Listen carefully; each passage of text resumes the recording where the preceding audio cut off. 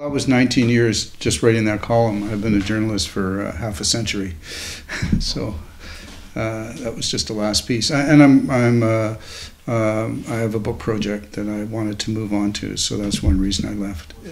Well, it's about housing policy and the lack of affordability of housing, and how government policies and government legislation really led us down this path. When I started out, if you worked in print, you worked in print. If you worked in radio, you worked in radio. If you worked in TV, you worked in TV. And now everyone is multitasking. So I think the most intimate medium is radio. It's just you talking to one person. The most isolating is writing, but I like writing.